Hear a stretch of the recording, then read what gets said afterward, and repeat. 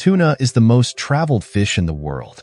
Every year, over 6 million tons are shipped across continents, destined for sushi bars, supermarkets, and dinner tables. From the moment a tuna is hauled from the ocean, the clock starts ticking. Unlike other seafood, it degrades rapidly, losing its signature texture and vibrant color within hours if not handled with precision. So how does this highly prized fish survive a journey of thousands of miles while maintaining peak freshness? The answer lies in a high-stakes dance of rapid freezing, specialized transport, and a race against time that stretches from industrial fishing fleets in the Pacific to the high-tech fish markets of Japan. The journey of a tuna begins in the vast, unpredictable waters of the open ocean, where some of the world's most advanced fishing operations deploy fleets worth hundreds of millions of dollars to catch one of the most valuable seafood commodities on the planet. Tuna are not ordinary fish. They are apex predators, built for speed and endurance, capable of swimming at nearly 50 miles per hour and covering thousands of miles in their lifetime. Their strength, resilience, and migratory nature make them both a prize and a challenge to catch. Unlike sedentary fish that stay near coastal reefs, tuna roam the deep blue expanses of the Pacific, Atlantic, and Indian Oceans, meaning that industrial fishing fleets must navigate some of the most remote and treacherous waters on Earth to harvest them. There are 3 dominant methods used to catch tuna, each with its own advantages, limitations, and environmental impact. The most common and industrialized technique is purse seining, which accounts for nearly 65% of the world's tuna catch. Picture a massive circular net, sometimes over a mile long, deployed around a school of tuna and then drawn shut from the bottom like a giant drawstring bag. This method is incredibly efficient, capturing thousands of fish at a time, but it also comes with significant risks. The biggest issue is bycatch, unintended marine species, such as dolphins, sharks, and sea turtles, that get caught in the nets. In an effort to mitigate this, some fisheries use fish aggregating devices, FADs, floating structures that attract tuna while reducing unintended captures, though their environmental impact is still a subject of heated debate. For high-value tuna species such as bluefin and yellowfin, many fisheries use longline fishing, a method that involves setting out miles of baited hooks suspended from a single line drifting in the ocean. Unlike purse seining, which captures entire schools at once, longlining is far more selective, allowing fishers to target larger, higher-quality tuna that command premium prices in markets like Japan, Europe, and the United States.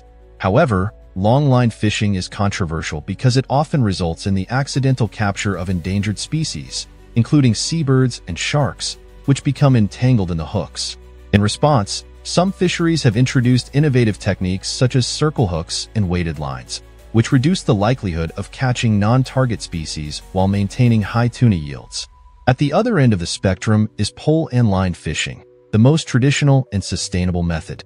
Imagine fishers standing at the edge of a boat, using long poles with barbless hooks to catch individual tuna, one at a time. This method is the gold standard for sustainability because it nearly eliminates bycatch and ensures that only mature tuna are harvested.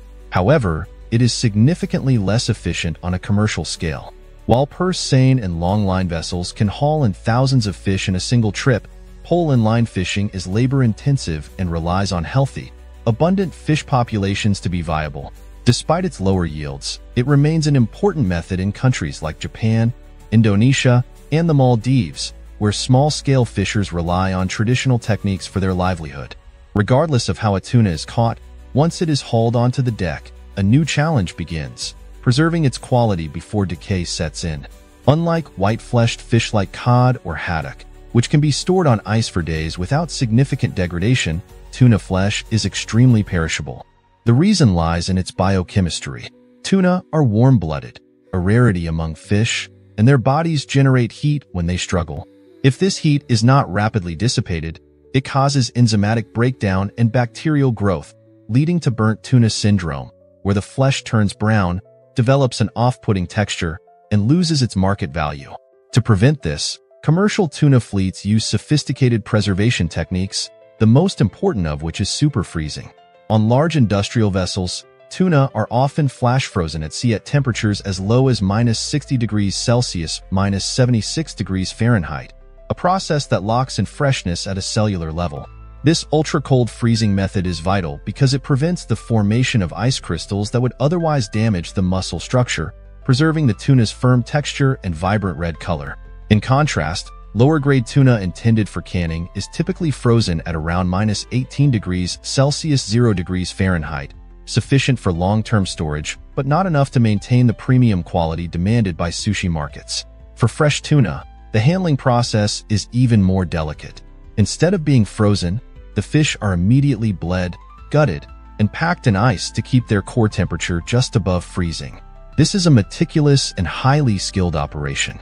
Improper bleeding can lead to residual blood oxidizing in the flesh, turning it an unappetizing dark brown, while mishandling during transport can cause bruising that affects both appearance and taste. In the case of ultra-premium bluefin tuna, some specimens are even given a killing stroke known as Ikejime, a Japanese technique that involves swiftly inserting a spike into the fish's brain to minimize stress and rigor mortis, preserving its pristine quality. Once processed, the tuna must be swiftly transported to its next destination, whether that's a cold storage facility, a cannery, or a high-end seafood auction. This stage of the supply chain introduces another set of logistical hurdles. The sheer scale of tuna harvesting means that dozens of vessels unload their catches simultaneously, requiring highly coordinated operations at major fishing ports. In key hubs like Shimizu, Japan, General Santos, Philippines, and Manta, Ecuador, tuna are offloaded in an intricate ballet of cranes, refrigerated trucks, and conveyor systems designed to maintain the strict cold chain. Even the slightest deviation from optimal temperatures can result in devastating losses. Imagine an entire cargo of flash-frozen tuna warming up just a few degrees during transport, leading to irreversible degradation. The journey from ocean to market is a battle against time, where technology and tradition merge to maintain quality. But catching and freezing the fish is only part of the challenge. The next critical step, transporting it across continents while preserving its peak condition, demands an even greater level of precision. From the moment a tuna is caught, the race to keep it fresh begins. Unlike other seafood, which can tolerate moderate fluctuations in temperature, tuna is extremely sensitive to spoilage. Its rich, oxygen-binding muscle structure makes it prone to oxidation, causing the flesh to turn from a prized deep red to an unappetizing brown if not handled with precision. The key to preserving quality lies in a meticulously controlled cold chain, where every step, from freezing at sea to air freight logistics, is optimized to prevent degradation. For tuna destined for canning, freezing at -18 degrees Celsius 0 degrees Fahrenheit is standard, sufficient for long-term storage. However, for premium sashimi-grade tuna, the preservation process is far more demanding. The industry relies on superfreezing, rapidly bringing the fish down to -60 degrees Celsius, -76 degrees Fahrenheit, or lower to lock in freshness at the cellular level. At this temperature, enzymatic activity is halted, and the flesh remains as pristine as if it had just been caught. Specialized blast freezers aboard industrial vessels ensure this process begins immediately, preventing deterioration before the tuna even reaches shore.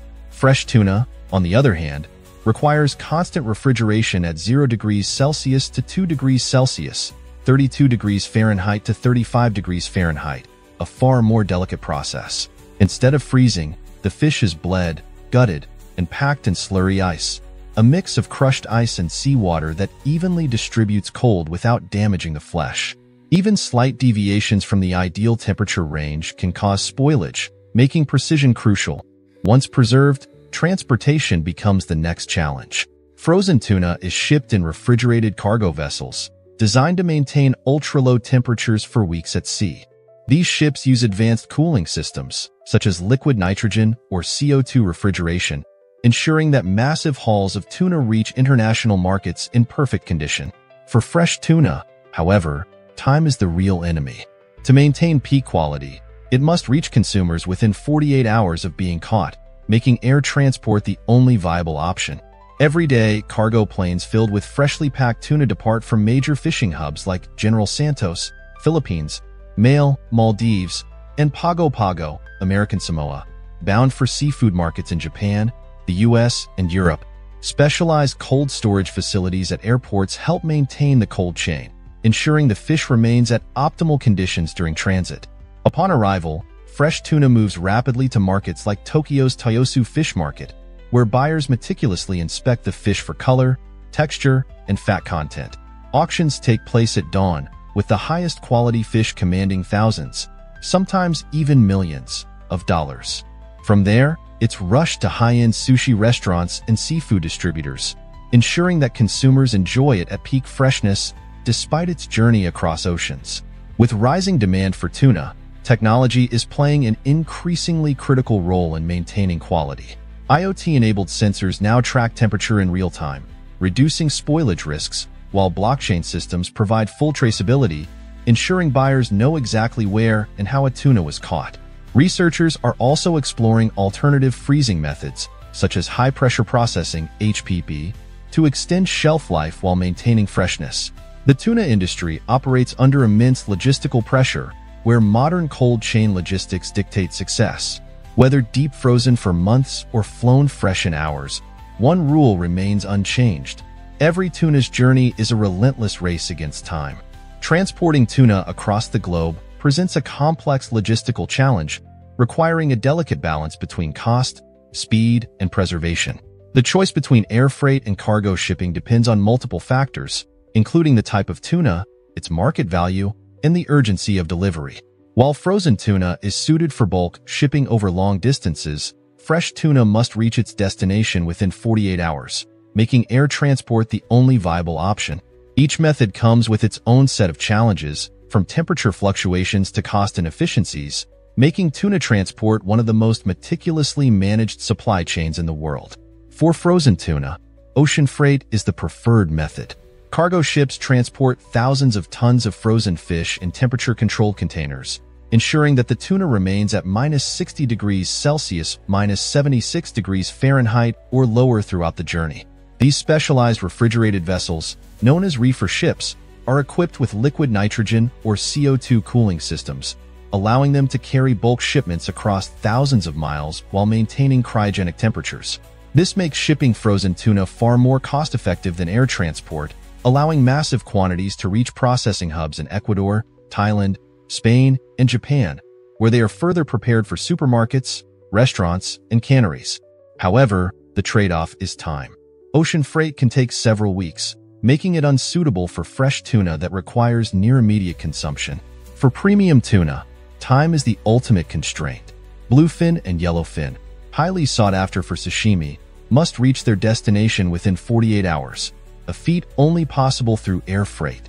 Every day, jumbo jets packed with freshly caught tuna take off from key fishing hubs like General Santos, Suva, and Mail, bound for elite seafood markets across Tokyo, New York, and Paris. The logistics are highly choreographed. Tuna must be caught, processed, packed, and transported to airports within hours, ensuring that it remains within the ideal 0 degrees Celsius to 2 degrees Celsius, 32 degrees Fahrenheit to 35 degrees Fahrenheit, range throughout transit. Any deviation above this can accelerate spoilage, while temperatures that drop too low risk freezing the fish's delicate muscle fibers, altering its texture. Unlike frozen tuna, which is stacked and stored for weeks, fresh tuna is handled with extreme care. Each fish is carefully wrapped in moisture-resistant materials to prevent dehydration and packed in insulated crates filled with slurry ice, which helps maintain a uniform temperature. Dedicated cold storage facilities at major airports, such as Narita in Japan and JFK in New York, play a crucial role in preserving the cold chain, ensuring that fresh tuna remains pristine before reaching its final destination. Once it arrives, it is immediately transported to seafood auctions, premium grocery stores, or directly to high-end sushi restaurants, where it is served within hours of landing. However, air transport comes at a steep price. Shipping fresh tuna by air can cost up to 20 times more per kilogram than sea freight. Given this high cost, only the most valuable tuna, often bluefin fetching tens of thousands of dollars per fish, justifies the expense. The environmental impact is also significant, as air freight generates a much larger carbon footprint compared to ocean shipping. As global demand for sustainable seafood grows, some companies are exploring alternative solutions, such as improved preservation methods that could extend the shelf life of fresh tuna, reducing reliance on costly and environmentally taxing air transport. Despite the differences between air and sea transport, both rely on an unbroken cold chain. Whether deep-frozen tuna is shipped across the ocean in cryogenic containers or freshly caught bluefin is flown overnight, the key to success is precise temperature control at every stage.